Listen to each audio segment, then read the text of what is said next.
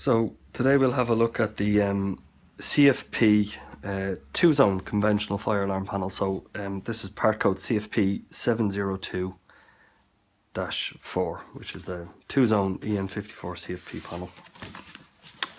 So we'll just do a quick unbox and see what you actually get here in the packet. So there's an outer leaf and an inner leaf, and then the panel sits inside that. So we can move that out of the way.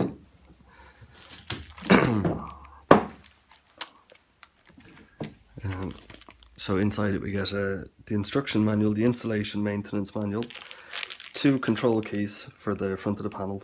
If you don't want to use the control keys, you can also operate this panel using the codes. So inside here we get the key for opening the panel, a little instruction booklet, the installation maintenance manual, and also we have the user manual and logbook, which is useful. You know, you can pass that on to the client when you're finished installing the job. There's bits and pieces here, just certificate of commissioning. Now this is the BS5839, the UK version of this, so if you're working to the Irish standards, you'll need something else to follow the standard paperwork. But there's a little logbook and everything else, so if you just want to leave this with customers on site, it's a convenient way of doing this, or you know, take the information generated into your own paperwork. But it gives full instructions on how to use the panel. Generally, we find you actually need to give the customer or the client a run through on the system before you leave site, so that they know how to use it. But it's all there. It's all pretty clear on that. It's a fairly detailed installation and maintenance manual. Full technical spec on the back page with there in terms of your number of detection circuits and power supply outputs and the usual kind of bits and pieces you need. Details of the end of line resistors and the capacitance for the end of lines for the sounders and that kind of stuff. So full detailed manual there on how to set up the different zones and coincidence and all the other bits and pieces you might need. But today we'll just have a quick look inside the panel. So you get your Allen key with it here to open it. It's just these 2 screws.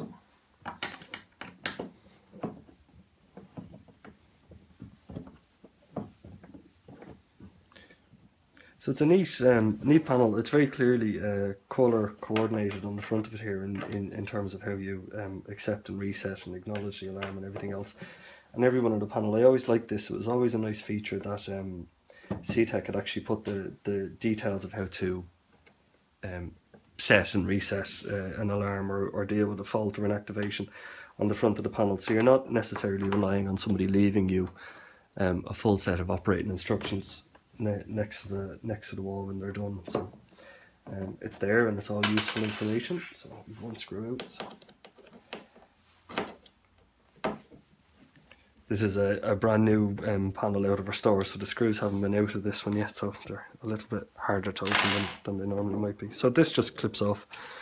There's just 3 clips at the top there that you can see that slot into here. So that's how you lever the panel on and off.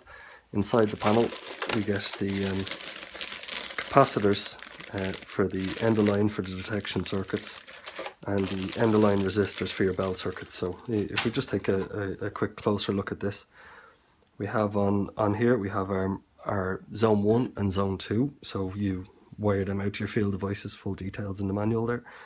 And you have 4 sounder circuits, which is a really nice feature if you're trying to divide up a building or for fault finding, or it just suits your circuit runs. Generally a little bit more advantageous on the 4 zones where you might actually have split a building into 4 individual zones, but it's there. It's a nice feature. Outputs, we've a 24 volt ancillary output, and we obviously have remote monitoring resets. We've a number of AUX relays, normally open, normally closed. The same with the fault, so if you're dialing out digidialers to monitored centres, that type of thing, you have all of that information there for you if you need it. So this we still have, even when we have the front cover off it, again it's a nice feature here. If you're commissioning or working on one of these systems, you can actually see all the buttons while you're inside it here, so you can do your accept and reset and all of that just with the cover off, because sometimes it can be a little bit irritating if all the information is on the front cover. Once you've taken the cover off, it gets a little bit more difficult to see what you're doing, but it's here, and it's all labelled throughout all of it. So in at the back here, buried underneath this board, if you ever need to get at the power supply, it's in at the back here, and these screws just come off and then unclip, so it's very easy to access this. So generally you'll find there's indications here kind of pre-dimpled for maybe drilling out for your cable access. We find that some panel manufacturers are now starting to move away from the knockout entry part of this, that it's easier to just drill them out when you need them in the exact location for your cable entry. So that's a nice move forwards here. So generally that's what it looks like inside one of these. You have your connections, your terminations, plenty of space in here. Your batteries go in here, good long leads on that, and you have a cable tie that comes with that to secure your generally 12 volt 2.2 ampere hour batteries go into this, but obviously you'd need to measure your consumption required for your standby time and all that kind of stuff. So that's just an overview of that. So I'll just put this one back together. So just as it comes is your battery packs in there, and then your front cover slides on over the top first, goes in, and then you have your two screws here. If you want any more information on the CFP panels, get in touch with us here in the office, info@comsec.ie. Thanks very much.